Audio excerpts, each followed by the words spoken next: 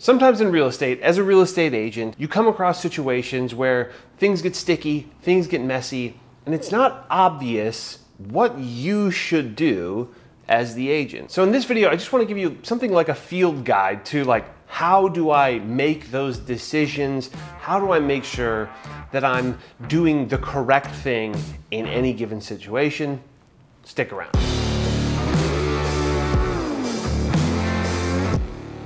How's it going, friends? My name is Jesse Lynch. I run multiple real estate teams around the United States, and on this channel, I'm really interested in helping people who want to absolutely crush in real estate, and they want to do it on their own terms. If that's you, come hang out for a while, subscribe to the channel, click the bell to get notified so you can see when these videos are coming out. We stay putting videos out. Remember that as like a kid? Maybe not, I don't know. That was a thing we did. It was sick. If you have any interest in working with me, whether that's on my team, starting your own expansion team with kind of all the systems that I have in place, or just joining Real Broker, that's the brokerage I'm at, you can go to my website, jesselynch.co. There's a bunch of information on there about kind of like what I do, how you could potentially team up with me, the different ways, things like that. And of course, there's a contact information page there as well. It's very, very easy to fill out. So do that, get in touch, and I'd love to just have a conversation about maybe what we could be doing. So first things first, I just want to say that this is not legal advice, okay? I'm not an attorney. I'm not pretending to be one. I'm glad I'm not one. I know some really good ones. I've actually helped really good real estate attorneys move, and that's a nerve-wracking situation. To be representing somebody who literally studies the law around what you're doing, which is a very legal situation, nerve-wracking. But this sort of field guide, these basic, simple instructions really help to inform every decision that I make as far as when anything gets at all complicated. So first things first, I want to talk about the protected classes, right? Race, religion, disability, national origin, sex, marital status, familial status, age, sexual orientation, and gender identity. Some of those are only in Minnesota, or they're not in every state around the country, but I think that's the huge majority of them on the national level, but that's Minnesota's protected classes. That's a lot of things, right? That's a lot of things to think about. And mostly, it seems easy, right? Mostly those things, it's like, well, yeah, I wouldn't be discriminatory based on those things. But the truth is, maybe you think that, right? Maybe you know all these things, but your clients don't necessarily, right? Your clients a lot of the time will not necessarily know what things they can and cannot ask, so it's on you. And for one, just take this little bit of language with you. You can write it down or whatever. If somebody asks you for, I want to live in a neighborhood with young families, okay? First of all, I will often say, I'm like, well, that's actually two protected classes, right? That's familial status and that's age, right? Young and family, right? So if I was to tell you, oh, this is a neighborhood with a lot of young families, I would be, literally would be steering based on two protected classes, and I can't do that. And so the language is basically, actually that's a protected class. And I think school does a really good job of teaching you these concepts, but not necessarily exactly what do I say, right? And so the thing that I have found that I like to say when somebody asks for, we want to live in a neighborhood where there's a bunch of young families. That's just a really common situation that happens to me with my buyer clients, is I would say, actually, that's two protected classes, and I would explain that both age and familial status are protected classes. And while I totally understand that that's something that you're looking for, I think there are really good ways to filter through your search and to describe the place you're looking for based on things that are not protected classes, right? We can have a conversation and get to the bottom of a neighborhood that will be the right fit for you, not based on those protected classes. Every now and then there might be somebody who maybe tries to code the language, right? And they say, well, then can you tell me maybe where there would be a neighborhood where I would drive around and I would see like kids' toys in the front yard and jungle gyms in the backyard. And it's like, okay, I understand. Again, I understand what you're doing. I know what that coded language is, and so I can't comment on it. But again, I think there are much better ways at arriving in a place that might be a good fit for you than these protected classes. The amount of conversations that I've had with people who are clients who maybe I have a Zoom call with, maybe I'm meeting in person with, or it's just a phone call. That's the most common, is Zoom call or phone call. They're asking questions that literally make me wonder, is this a sting? You're prodding so heavily to try to get answers based on these protected classes. Is this a sting that the DOJ or whoever would do that is putting on? Because it feels so much like they're just trying to push at that. And to them, honestly, like, you just have to stick to your guns. These are protected classes. I can't steer you to a location based on these protected classes. And I think a lot of people intuit the idea that steering is steering people away from somewhere because it wouldn't be a good fit for somebody of that protected class. But the truth is, steering somebody to a location that is good for somebody in a protected class is the same exact thing. You cannot steer people to or away from an area based on any of these protected classes. And so what it takes is you having the confidence to say that, and you asking them to describe other things about what are other things that are important to you in a neighborhood that are not one of these protected classes. There are a ton of measurable and describable things about a neighborhood that somebody can use to explain what they're looking for. And so you can be helpful, it just can't be based on those protected classes. So repeat after me, right? Blank is a protected class. That's not something that I can comment on as a licensed real estate agent. But there are a lot of other aspects about a neighborhood that will allow us to get to the bottom of where you want to live and what would be a good fit for you, just not based on these protected classes. Okay, that was a little bit long. You didn't have to repeat after me, but you get the idea, right? Okay, so that's gonna be kind of upfront and during the search. Those are very, very common questions that can just put you in a sticky situation, and just have the confidence to say that's not something I can do, but I'm still gonna be really helpful. And any agent who's going to steer you based on those things is unethical, and you probably wouldn't wanna work with that person anyway. And now this next part is basically fiduciary duties, fiduciary responsibilities. These are things that you're gonna learn about in real estate class if you have not done so yet. If you have, and maybe you did this a while ago, maybe you don't remember all of them, there's the acronym OLD CAR. It's pretty easy to remember if you're thinking about it, if you're active in real estate and like thinking about these things all the time. But more importantly, I use these things as my North Star, right? I use these as a guiding force in everything that I do, and so I'm thinking about them a lot. The people who forget about them are the people who are not thinking about them a lot, and they're not sort of using those to help them make these decisions. So rely on those, lean on these fiduciary duties to explain to you what the right thing to do is. The OLD CAR acronym is obedience, loyalty, disclosure, confidentiality, accounting, and reasonable skill and care. When I was just starting, it was reasonable care only. Now it's reasonable skill and care, which I think is probably more succinct. The first thing, this is a really helpful thing that I say all the time. It's obedience, right? And I will often say to a buyer client or a seller client, well, I owe you obedience, so ... right? So if I have a client who said there's a house, it's listed at $500,000. I'd like to offer $400,000. What do you think about that? I might think in my heart of hearts or in my grasp of the market that on that particular house is a long shot. It might even be, you know, snowball's chance in hell, like that is not gonna happen. But you owe them obedience, right? So you probably want to voice your opinion of like, it's probably not super likely that that's gonna get accepted, but I owe you obedience. So I'm happy to make an offer for you, and we can basically make that offer and then adjust based on the response that we get, right? Not too many clients are kind of operating in that realm where they're trying to lowball like really, really badly and make you do a lot of extra work, especially work that you are really confident isn't going to bear fruit for them, right? That's pretty rare, but every now and then there's an offer that somebody wants to write that maybe you think it's probably not that likely that that's going to get accepted, but you owe them obedience. So just do it, right? And one thing that I think is really nice about this, very early on, I was proven that my concept of the market can be wrong, right? I can be wrong about what I think is likely to get accepted, and I often am. Not that often anymore, right? I actually have a very good grasp of the market and all that, but still, the market can surprise me. And so by leaning on the obedience of like, I'll put in whatever offer you want to put in, you can not only one, ensure your client that like you're on their team, right? You will write an offer, you learn how to write an offer, you get better at writing an offer, or you have transaction coordinators who write the offer for you. If you're in Minnesota, hit me up. I got really good transaction coordinators. But there's always the off chance that that offer is going to get accepted.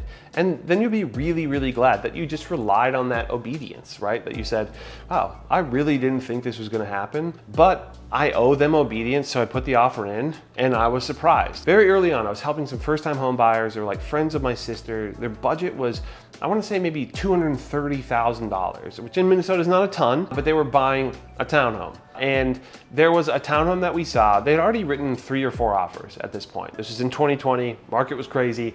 They'd already written quite a few offers where they went well and above purchase price, right?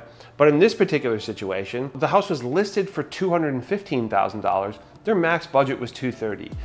It showed really nice. It was a very nice townhome, probably nicer than everything else that they offered on. And they were like, wow, we love this house, but we're pretty sure it's probably not gonna get accepted, right? And so, and I kind of thought like, yeah, it's probably not gonna get accepted. You know, this house is really nice and it's probably gonna go way over $230,000 even. So then we started driving home. And I started thinking about, you know, ethics. I started thinking about obedience, which I wasn't really breaking the obedience rule. But then I just kind of started to think about like hey, don't be a lazy asshole, right? Do the work. And so I called them. I said, hey, I know that we think that it's probably not that likely, but I still think it's worth putting in the offer. I would feel really silly if we found out that we could have gotten it for $230,000. And they said, okay, cool, we appreciate that. And I said, great, let's do it. We wrote up the offer, submitted it. They got the offer accepted. I was pretty much immediately humbled and sobered, right? Like, hey, you're not always right. Your assumption about the market can be wrong. Your assumption about a single house can be wrong. And you can also get lucky. I think they got lucky, but there is luck. Luck does exist in the market. So anyway, that's obedience. And maybe with a little bit of a tie-in of like, hey, just put in the work, right? Then the next one is loyalty. And maybe the put in the work has something to do with loyalty, but really what loyalty means is that you are on their side, right? Not just you will obey them, but you are on their side. You are representing them. And every move that you make in representation of them is with at least the very intent of being in their best interest. So no throwing them under the bus, right? I've worked with a lot of agents, a lot of, let's say, seller agents, where I'm a buyer's agent, they're a seller's agent, and somebody's saying like, yeah, I don't know, my seller's a real asshole or something. I've literally had people say that, right? Or they're like, yeah, they're just really unreasonable. And while maybe that's true, right? Maybe they are being really unreasonable, you owe them loyalty. And I would say throwing your client under the bus is not a particularly loyal thing to do. The next thing that you owe your client, the D in old car, is disclosure. It's pretty obviously what it means. It means that you will disclose things to them. But some people think it just means similar to maybe in like a seller's disclosure, that you will disclose material facts to them about a house, right? If you show them a house and you see mold in the corner, right? Or you see a mouse run into the basement, right?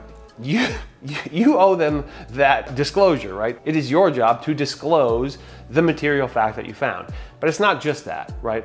It also is disclosure related to the contract. It's also disclosure related to negotiations, right? And communications that have been sent, right? You want them to know kind of all the pieces at play. And I think there's like a little piece of this that I've learned the hard way, admittedly, which is disclosure up front when you're writing an offer of potentially all of the moving parts, right? Sometimes that can be difficult, right? And maybe the reasonable skill and care, maybe that falls under that, where there are so many variables in real estate that if you had to talk through every single potential variable that could occur on any single transaction, that might be basically impossible to do, right? But one phrase that I'm often using with clients is, hey, so we're talking through this offer. There's maybe 3 terms that I don't think we'll be using on this offer, but I just want you to know that they exist, right? I want you to know that they could be something that you pull out. Maybe on this offer, maybe not, right? And sometimes you think maybe the client isn't ready to make an offer that aggressive, right?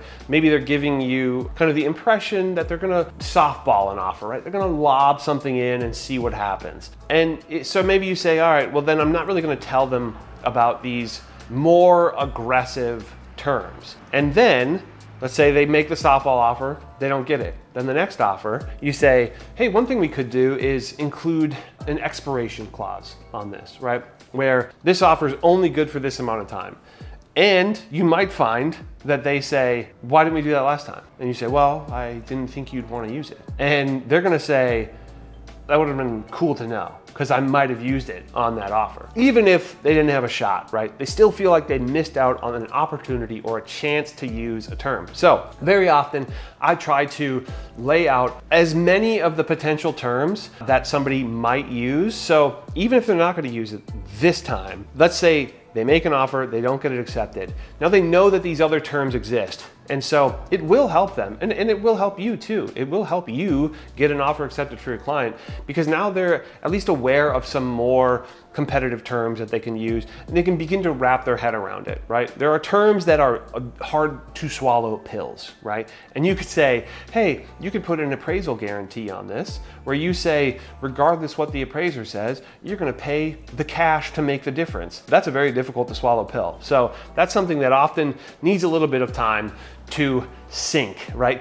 To sink in, or somebody needs to sit with a little bit. Obviously, there's more nuance to an appraisal guarantee than that, but this video will get extremely long if I talk about all that nuance. So that's disclosure. To me, putting all the cards out on the table. That's how I think of disclosure. And so if you ever hear something from an agent that's like information about a seller, information about a house, where you're like, God dang it, that's gonna make them not want this house. Good. You have to tell them, right? That's not up to you to decide. Like, your selfish desire to get this transaction through to closing is moot when there's something that needs to be disclosed to your clients so that you're not screwing them over, right? So that's disclosure. And then the next up, the C of CAR, is confidentiality. Basically what confidentiality means is that you will not tell anybody about any sensitive information, any financial information, any information that would be pertinent to negotiations, anything, any private information about your client to anyone, even somebody who has nothing to do with real estate, right? You cannot gripe to your friends about some client who's blah, blah, blah, which you shouldn't be doing anyway, by the way. You can't do that. And you certainly, if you did, you cannot say who they are, right? You need pure confidentiality. Everything they tell you, mum's the word, right? Unless there's a piece of that information that you think would be helpful to the negotiations, then you can say, would it be okay if I told somebody this, if I told the listing agent about maybe some of your motivation, right? And if they say yes, then go ahead. But you can't just go spouting off at the mouth saying like, yeah, you know, they're really in a really tight situation. They moved out of their house, they're living in a hotel, they have 3 kids and 2 cats, they're living in a hotel, they're miserable, right? That's information that you cannot just be telling somebody, because then what you're doing is you're showing your card, right? So disclosure is letting your client know, here are all the cards that are possibly available to you, right? Confidentiality is saying, this is our hand and it's not for anybody else, right? This is my hand and your hand, and nobody else gets to know what any of these cards are unless you give me the go ahead to show those cards. The A in CAR of old CAR is accounting. That basically means I'm gonna be good with your money, right? I'm not gonna take your earnest money and lose it, right? I'm going to be responsible with any kind of money that I'm involved with. I'm not going to give you the wrong routing numbers. I'm going to be responsible with any sort of financial transaction aspect of the transaction. That one's pretty simple, I think. But the word accounting can be a little bit weird, because you're like, well, I'm not their accountant. It's like, no, you're not their accountant. You're just gonna be careful with their money. You're not gonna, throw their money away. You're not gonna lose their money or have them send their money anywhere stupid, things like that. Then the last one, R of CAR, of old CAR, is reasonable skill and care, which I think fundamentally means I'm going to do my very, very best. I'm going to be competent as I possibly can. If there's anything that I'm helping you with that I don't know the answer to, I'm going to work to get an answer, right? I'm not gonna lie. You ever go to like Home Depot and you're like, yeah, I'm looking for this plumbing thing. And they go, nah, we don't have it, right? And you're like, I'm pretty sure you have it, right? Or you go to like a car parts store and you're like, yeah, I'm looking for a blinker for a 92 Mercury Topaz. And they go, don't have it, right? Or they go, oh yeah, here it is. And you're like, it doesn't really look like the other one I have. When you get bullshitted, right? It's so annoying. It's a miserable experience, especially when you know it's happening, right? And so that whole thing of like, they don't know, they have no fiduciary responsibility to you, right? So the person working at whatever, AutoZone, like they have no fiduciary responsibility to you. They have maybe customer service ethics or something like that, but that's very different than a fiduciary duty. So you can't bullshit, right? You can't just take guesses, right? You can say, this is my best guess, based on all the information I have, this is my best guess, but you can't say things as fact that you don't know are fact. This is a very, very important transaction. This is probably the largest transaction that person has ever dealt with. Even if it's their third home, statistically, it's probably a bigger home, a more expensive home than the last one. Unless they're downsizing, well, then you still owe them reasonable skill and care. And so that's all the fiduciary duties. And I think if I just go down that list, I just kind of have this bottom one. Again, a bit of a North Star, a bit of a guiding light in the process, which is just do the right thing, right? The right thing for your clients. Obviously, that's basically like what loyalty is, right? All of these fiduciary duties are basically the right thing for your client. So do the right thing for them, right? And I also think it's sort of a parenthetical. The right thing is often the unselfish thing for you. I've heard people say like, I work for the deal, man, right?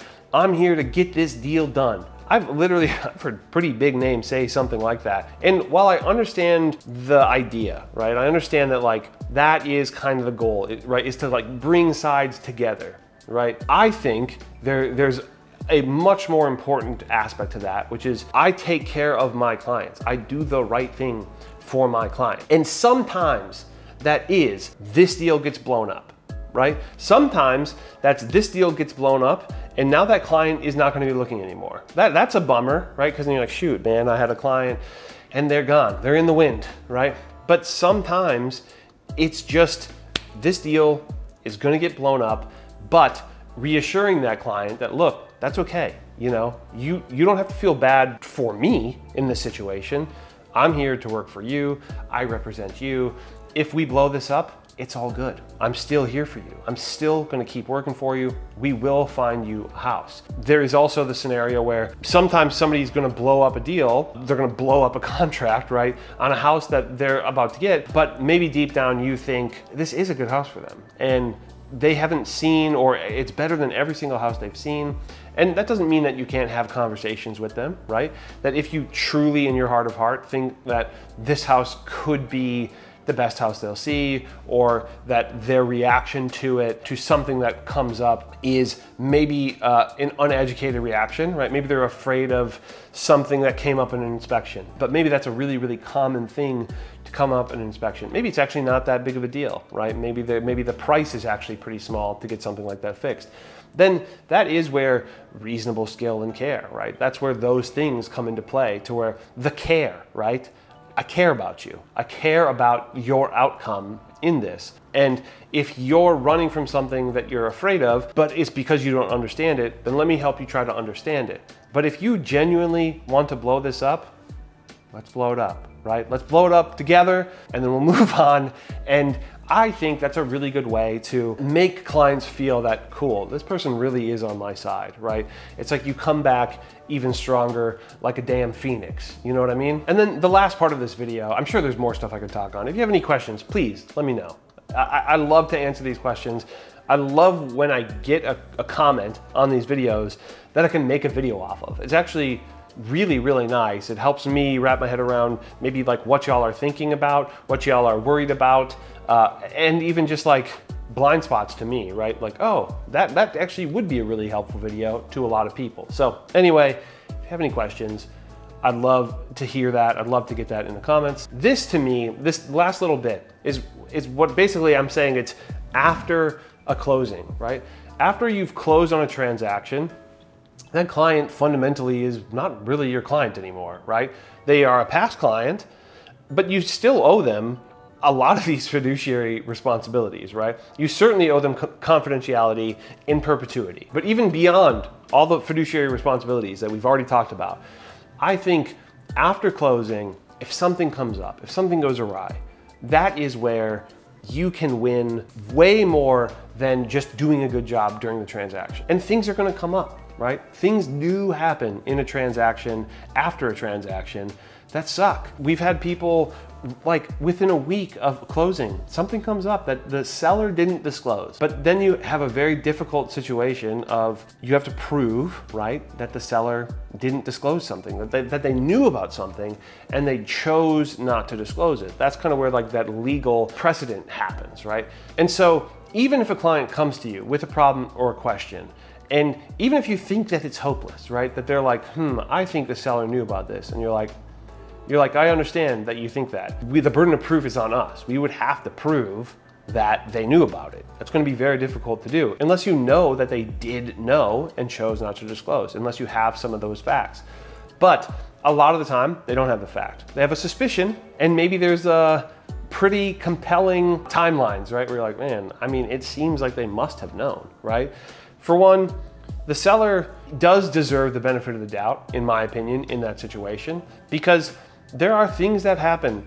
I own a house, right? Every so often, a new thing comes up and you go, damn it, okay, that's a new thing that I gotta take care of that I didn't have to take care of the past 2 years, right? Or if you've owned a house for 30 years, you're like, everything is good, everything's rocking. Something pops up out of nowhere. But until that happens, that's not a material fact, right? So sometimes things come out of nowhere, things change, and it's a new material fact. And so seller deserves the benefit of the doubt, and you shouldn't probably approach the listing agent with an accusatory tone, because I personally believe that won't really get you anywhere either.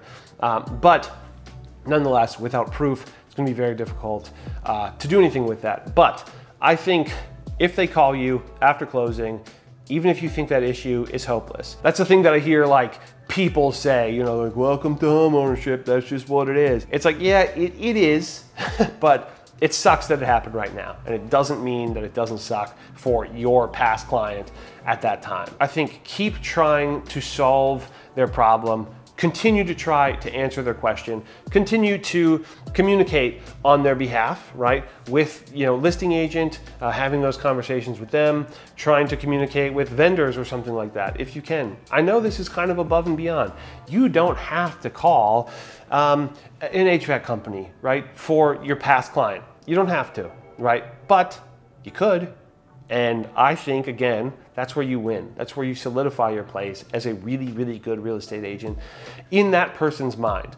And that's where you get more referrals. That's where you get more clients because you crushed it for that person. So just keep trying to be helpful, even after close, even in the face of adversity.